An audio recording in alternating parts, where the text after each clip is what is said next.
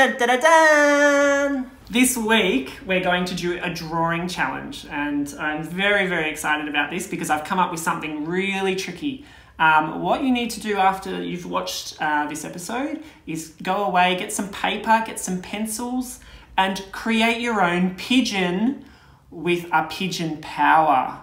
So make sure you think about what the face looks like, what power your pigeon is going to have, and what it's going to be doing. Okay, let's get things started. Andrew, I need a pigeon power. Why don't you draw a pigeon with the power of breathing fire? Oh, cool. I can do that. All right, are you ready? Tell me when, yeah, I think so. Okay. All right. And go! Okay, first we draw the eyes. He's going to have grumpy eyes. A little bit crazy like this. Oh, there's some crazy eyes. Now he needs his beak.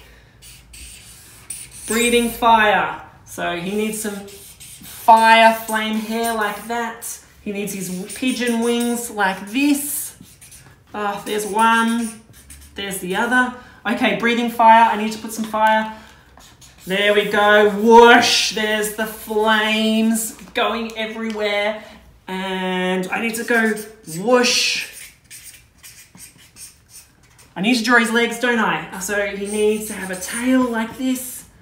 And his... Oh no! Oh. One of his feet, his claw is going to be holding a marshmallow. He's actually cooking marshmallows. Yummy! Yay! Woohoo! Yay! Great I think job. that's finished. I know that pigeon is evil, Ben, but I would still like to take it camping with me so it can roast all the marshmallows for me. I think we need to give him a name. What name can he have? What about Marshall the Marshmallow Lover? Marshall the Marshmallow Lover. Yeah, that's a good name. That's a good name. Yeah, all right. And now it's over to you. The challenge is to draw a pigeon with a pigeon power. And when you do it, share it on social media so we can have a look, because Ben and I love to see the other pigeons that get created. You can share it on social media with the hashtag Real Pigeons Challenge.